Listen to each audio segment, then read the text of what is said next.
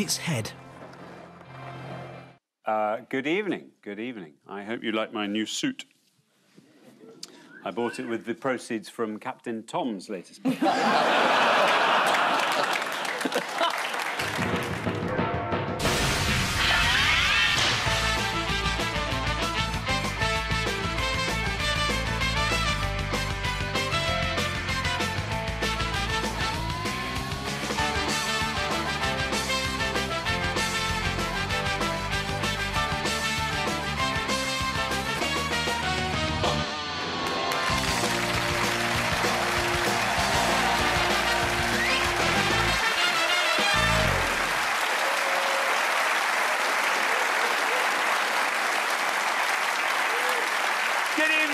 Welcome to Have I Got News For You? I'm Alexander Armstrong. In the news this week, in Liverpool, during Keir Starmer's riveting speech, one man who tries to leave early is quietly escorted back to his seat.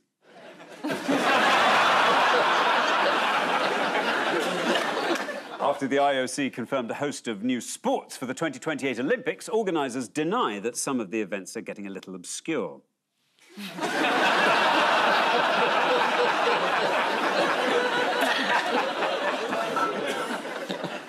And as he visits the royal millinery, King Charles has concerns that the hat they're proposing he wears for his state visit to Ireland might be a little unsuitable.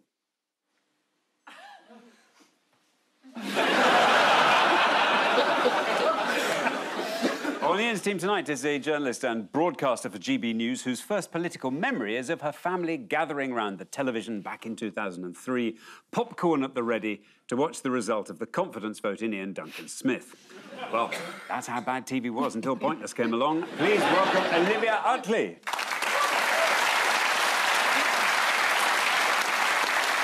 On Paul's team tonight is a comedian and actor who appeared in the film Journey's End, or as it's now known, Old Oak Common. Please welcome Miles Judd.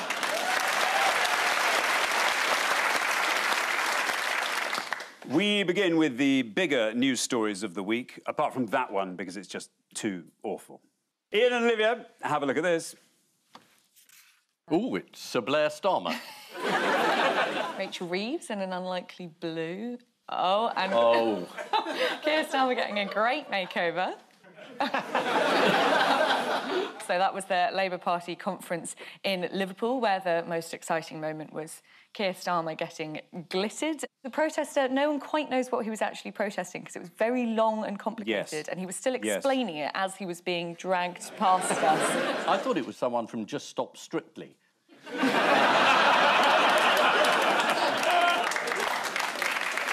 I'm actually dressed up as Keir Starmer in the glitter God. and the red. Starmer wouldn't be wearing red. What was the point of the glitter, though? Was it at a level of interest? Yeah, I mean, it made Starmer look great. Everyone around me was saying, well, doesn't Some he beautiful look great? big, yes. But he had to take his jacket off, which it looked slightly rehearsed. So suddenly it was Keir gets down to work, shirt sleeves, no jacket, not formal, not posh. And I think it was rehearsed because he'd ironed his shirt sleeves, and whoever does that, unless they're planning to take their jacket off. Oh, you think this was choreographed? Yeah, I think it was choreographed. Well, no, I don't really. Well, GB News, they like a conspiracy theory.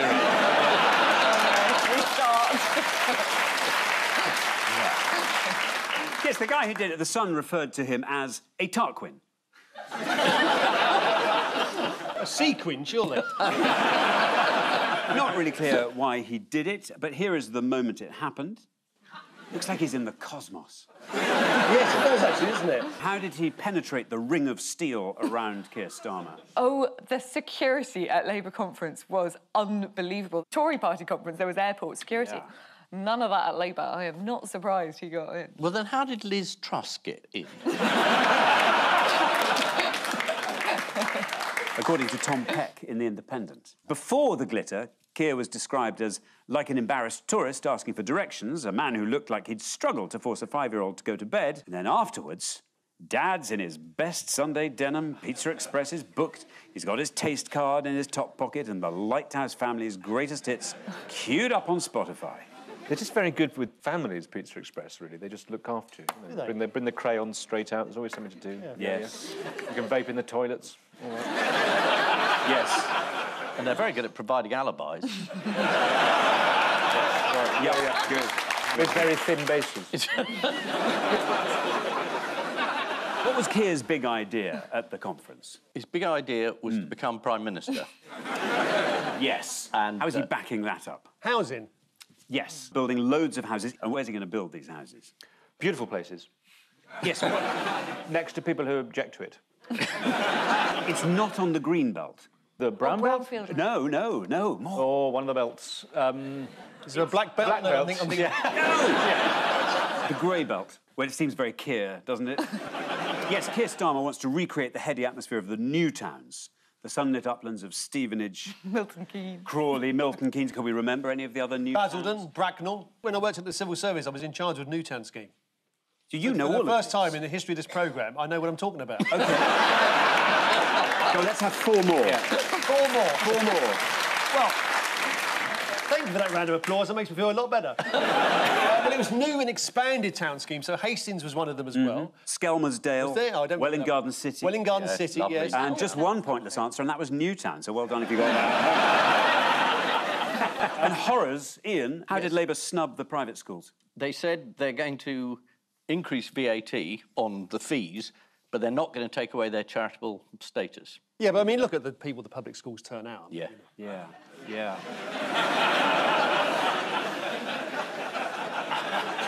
Did anyone here go to private school? Yes. Yes. Yes. No. My school was so bad we kept it private. Olivia, how do you think Wes Streeting will shape up as Health Secretary? I mean, you've got a pretty good record of spotting a good 'un. You look puzzled. Here is what you once wrote about Matt Hancock. Oh, God. One of Theresa May's wisest appointments, Matt Hancock, is the only person with the digital mouse to fight Labour effectively, a dynamic Tory Health Secretary with proper business experience. I was 21. I was going to say I think Wes Streeting's rather good, so that's not good news for Wes Streeting. But Rachel Reeves, I mean, my goodness, Yes. she's been presenting herself as a very tough cookie. Look at that severe Bob. They all have the same severe Bob. Bridget Phillippson's got it too. Severe Bob, he sounds like a prisoner in Sea Wing. Yeah. Much experience of Sea Wing, do? Yeah. You go to a school like mine, you know a lot of people there. She was definitely spoiling for a fight with the Conservatives, but watch out for Ed Am I Toughiness Miliband on the edge of this row. If the party that has herded our children into porta cabins while our school roofs crumble wants a fight about who has the most aspiration for our children, then I say, bring it on.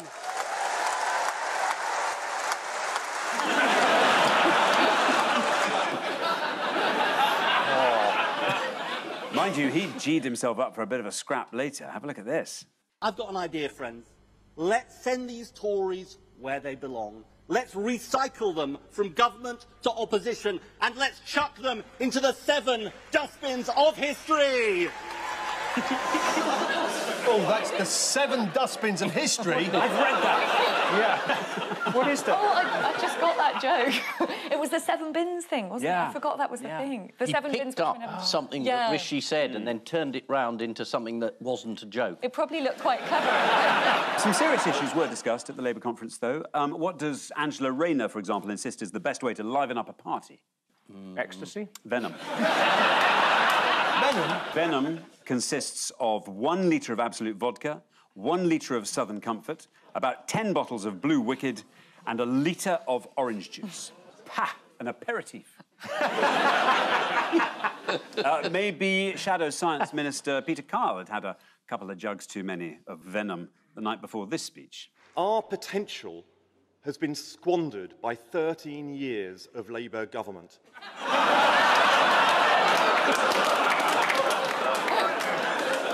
He could be a visitor from the future. Actually, I was terrified by how well-informed the people inside the Labour conference were. They all knew what a non-dom was. Yes, now that was one bit of the speech that went down incredibly badly with the newspapers, who are largely owned by non-doms.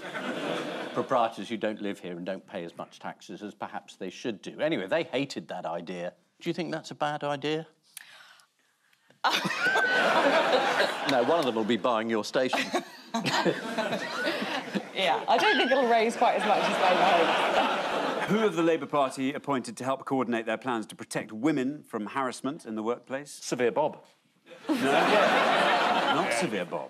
Boris Johnson's ex-wife. Oh, yeah, Marina Wheeler. Yes, In a demonstration that the Labour Party do have a sense of humour, they've appointed her in charge of anti-harassment and protection of women, an area where she has some experience. That was a carefully worded statement. It was, yes. All I wanted to say was, ha ha ha ha ha ha. Yes, this is the Labour conference where Keir Starmer's speech was interrupted by a protester who threw a handful of sparkling glitter over the Labour leader. It's the only time a Starmer speech and the word sparkling have been used in the same sentence.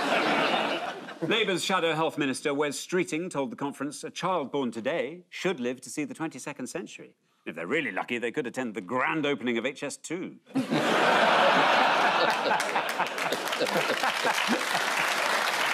In other news, according to Wales Online, Welsh First Minister Mark Drakeford wants to drive the Tories out of Wales, but only at 20 miles an hour. Paul and Miles, take a look at this. Oh, this is the Tory party conference. No. Bed bugs. Cartoon character dragged out of bed by a bed bug. Oh, God. I think I used to go out with her. This is the bedbug story. It's an infestation. They're coming over here, these bedbugs, and they're hurting British bottoms. Yeah. Yes. From France? From France. And they're not being stopped? No. They've come by Eurotunnel because it's cheaper, because you just pay for the one car, not the number of inhabitants. Apparently, all of the panic is sort of unwarranted because the experts keep telling us there isn't a swarm of bed bugs. They've always actually been there. Is this GB News agreeing with the experts? Buggageddon. Buggageddon. Is what we are now. That's a nightclub in Soho, isn't it? I've been there. According to The Telegraph, once in the UK, bedbugs are expected to spread along train and transport networks. Finally, some good news for anyone living north of Birmingham. The Guardian has revealed there were unconfirmed reports of bedbugs being spotted on a London to Liverpool train. And here is a confirmed sighting, in fact, of a creepy crawly in Liverpool this week. In case you don't know what to look out for, The Guardian provided this useful picture of a bedbug. And in case you see one moving, here is an action shot from The Guardian also. They look very happy, the bugs. Well, of course they are. They've got a suitcase full of booze and they're on the way to work. Yeah. The Mirror had this headline: "Ew la la, fear of French bedbug invasion." Do bed bugs have nationalities, then? These definitely. They do. They do. It's the worrying with things like don't let the bed bugs bite. Yeah. You said it as if it was a thing that didn't really happen. Yeah. Then you think maybe there's other things that we say all the time that we have to start meaning. Yes. Like, I hope you are well. How very nice to hear from you. I'll reply to your email shortly.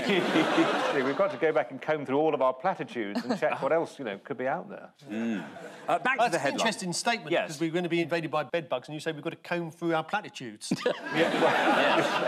Leave no stone unturned. Yeah. I'm back to the headline. Yes. Sorry. The Daily Star went with Sacre-Eux, bedbugs infest France, and the Daily Mail opted for Mon Dieu, les bedbugs may have crawled their way to Bedfordshire. What is wrong with that headline? Bedfordshire isn't the hotspot of No, it's not a infestation. hotspot It's Hertfordshire. Is where they've had the highest. Yeah, Wow. You do know stuff, don't you, Miles? Every now and then I wake up and take a real interest. You'll spot when it happens. Happily, bedbugs haven't stopped this Scottish rugby fan from having a whale of a time in France. What do you want to say to World Rugby? I want to say World Rugby. I've been on the lash for 5 weeks, I started a wee golf tournament down the Villamura, and that was magic, right? And then I jumped over to Marseille, and I couldn't believe it when I got there because they were filling us full of the old bevy, you know what I mean? I was on the lash for 4 weeks. Went up through the Chablis, down the wine cellars, had a brilliant time. So what you're saying is you're not too bothered, like, if Scotland fans... Win, lose or draw, I'm getting pissed. I'm getting bluttered, but...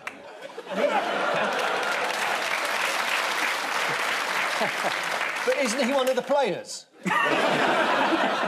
Social media isn't helping people stay calm.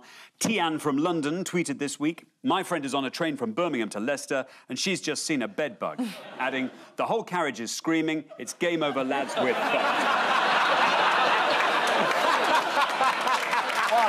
One bed bug. One bed bug. What happened to the Dunkirk spirit that's gone around? Yes, this is the infestation of bed bugs. I'm not saying the tabloids are getting hysterical about this, but apparently from next Thursday we have to go outside at 8 in the evening and bang a pan for renting.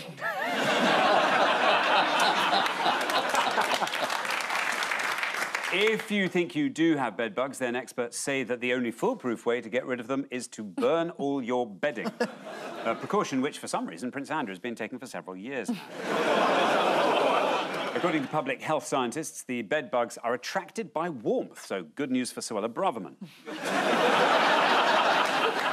And so to round two, where we deal with the abundance of fascinating science stories in the news this week. Would you like to look through the microscope of news? I bet there's a really terrible graphic that goes with this. OK, here is your first one. Yeah, go on, let's have a look. Yeah, here we go. Ian and Olivia. Yes.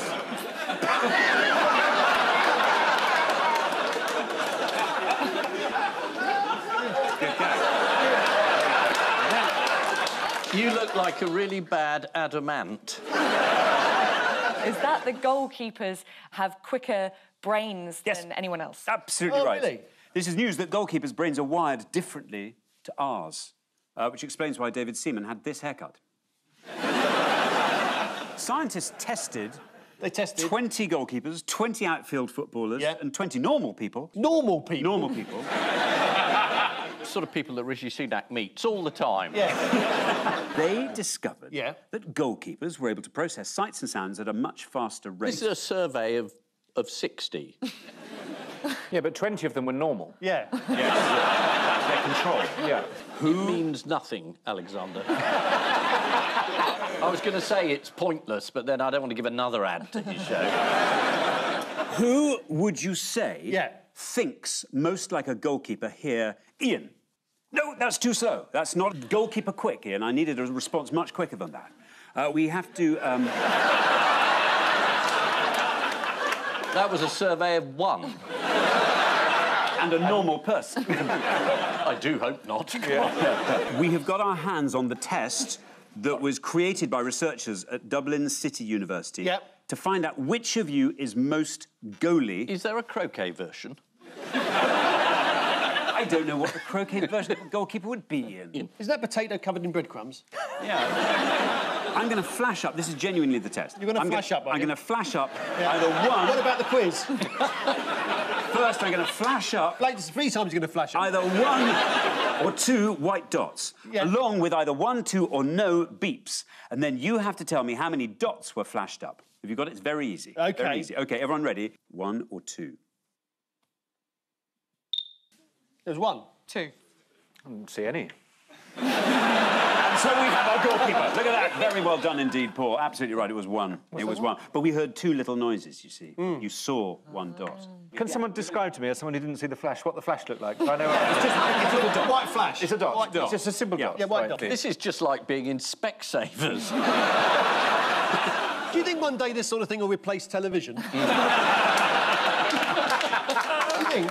Could you see 2? 1? I saw 1, but I was too slow to answer, so I don't think I'm a goalkeeper at heart. Can I feel as if I'm speaking for everybody here when I say, is there much more of this? No, you're right. You're right. You're right. You're right.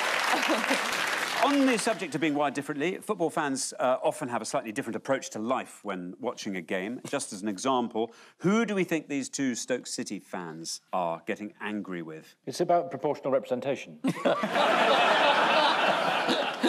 Let's have a look.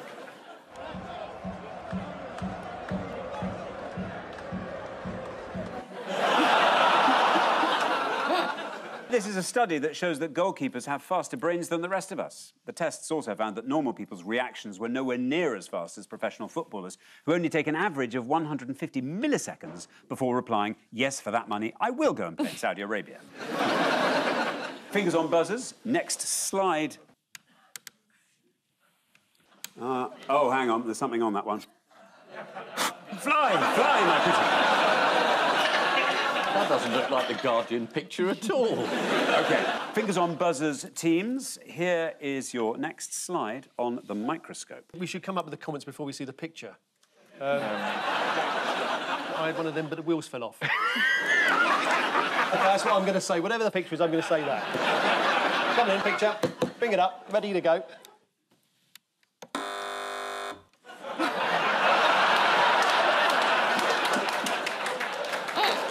I had one of them, but the wheels fell off. This has been the highlight of the show. This is a chicken that successfully conducted Beethoven's Ninth Symphony. Does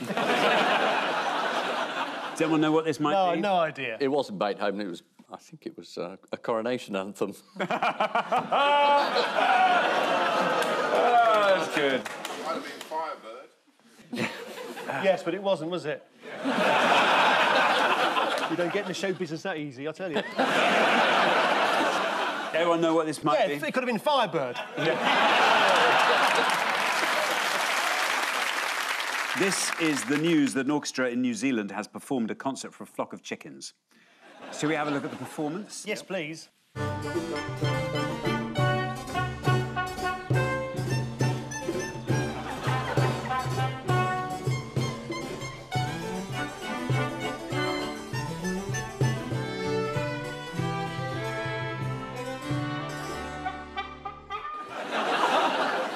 Were they performing it for the chickens or near them? For any chickens, by the way, that couldn't make the live show, that will be broadcast later this weekend on Classic FM. Will it be on your show? Yeah, almost certainly. You're on every morning, aren't you? Every morning, yeah, 9 till 12. I don't know how you do it. Or why? It's lovely. And now a fanfare of the common man, the lark ascended. Fingal's Cave, we've had that a couple of times. Have you? Yeah. Yes. Dirty devil. Yeah, you've had this one doing its Fingal licking good. These are just... This is gold. I'm just going to keep going till the question ends. OK. That was the New Zealand Symphony Orchestra there. Yeah. With Chook Symphony No. 1. According to the orchestra's chief executive, Peter Biggs, the chickens loved it. Although one audience member was seen laying an egg and then hurling it at the bassoonist. This was a performance by members of the New Zealand Symphony Orchestra to an audience of chickens. It was a lovely occasion. The chickens enjoyed the orchestra, and afterwards, at lunch, the orchestra enjoyed the chickens. Time now for the odd one out round. Your four are Alan Titchmarsh, Elon Musk, Meghan Markle, and Joe Biden's dog, Commander.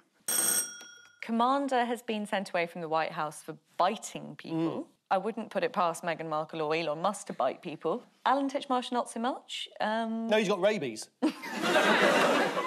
It's your neighbour. Oh, yes. Biden told the dog, I'm going to have to put you to sleep, and the dog said, that's good, coming from you. The dog is the only one that doesn't want to bring back Pebble Mill at 1. No. They have all had trouble with their neighbours, apart from Joe Biden's dog, who has been troubling the people he lives with. So here is Joe Biden's dog, Commander. Yeah. How's he been causing trouble? Bit 11 people. Yeah, that's right. According to the BBC, he's developed a habit of biting Secret Service agents. What did the Secret Service agents call Commander? That bastard dog. How has Commander been dealt with? Well, he's had to go and live somewhere else, hasn't he? No, That's what they'll have told him. He's gone to live on a farm, Joe. Oh, OK. He's been removed from the White House. He's gone to live on a farm. According to the Times, he's been removed from the White House and sent to an undisclosed location. Why has Alan Titchmarsh been getting frustrated with his neighbours, do you know? They keep biting him. He's called for people to stop using power tools on Sundays, complaining that the natural sounds of the earth have been forgotten about. Alan Titchmarsh says he is bothered by mowers and strimmers and chainsaws and leaf blowers. On the plus side, he no longer has to put up with that noise the phone used to make when his agent called. In other nature news, what did Peter Glazebrook recently show off in Malvern? I saw this picture in the paper. It's an enormous thing. It's either a marrow or a cucumber. Don't be coy, Ian. What is it? It is. It's his massive prize-winning cucumber. Cucumber. Cucumber. Now we're getting to winter. He'll want to harden that off. Yeah. I thought to myself when I saw it in the paper, I thought, I know where that's going to turn out. I'm surprised he hasn't fainted. Elon Musk, how's he been annoying his neighbours? Oh, he bought Twitter. Well, yes. He also uses his leaf blower on a Sunday. When Musk changed the name of Twitter to X, he put an enormous flashing X-shaped sign on the roof of their headquarters in San Francisco. Let's have a quick look, see what it's like for people living across the street. Oh. I couldn't see anything, but then I'm not a goalkeeper. No, you're not a goalkeeper. Why wouldn't you want Meghan Markle next door?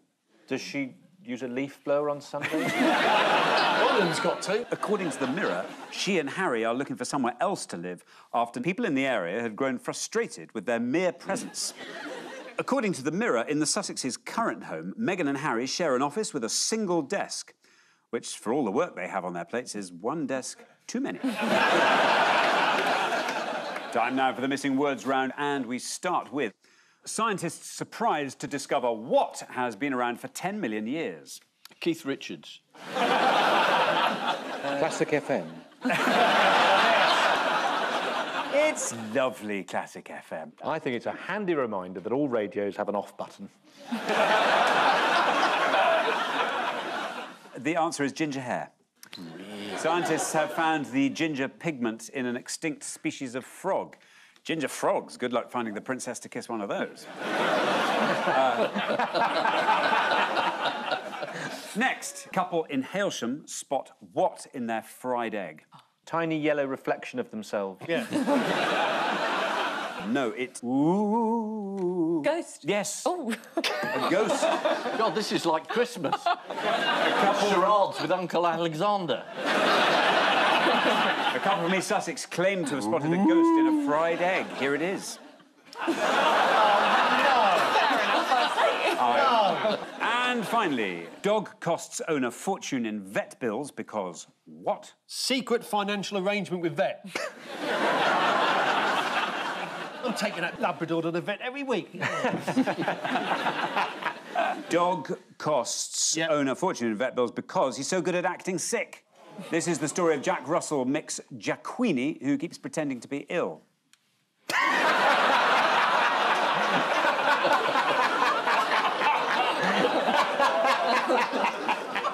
Got a good dress sense, though. That is... So the final scores are Ian and Olivia on 6, Paul and Miles on 7. Oh, dear. But just before we go, there's time for the caption competition. Man with the glasses saying, Prince Harry sends his regards. Naive man falls for smell my cheese trick. On which note, we say thank you to our panellists, Ian Hislop and Olivia Utley, Paul Merton and Miles Jupp. And I leave you with news that in Manchester, Radio 4 listeners are impressed by a new statue that portrays Nick Robinson getting up in the morning to present the Today programme. That's dedication for you. In Liverpool, as Keir Starmer takes the stage, Emily Thornberry regrets that edible she's just popped.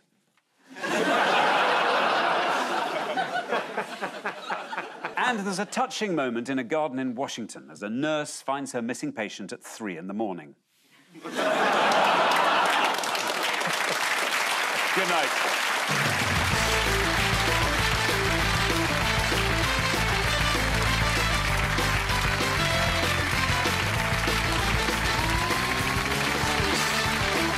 For some of the country's funniest young talents, time to stand up and be counted. Who will triumph at this year's BBC New Comedy Awards? Press red to watch now on iPlayer. Coming up next, Mrs Brown's feeling a little out of the loop. And a modern classic, horror Get Out, starting now on BBC 3.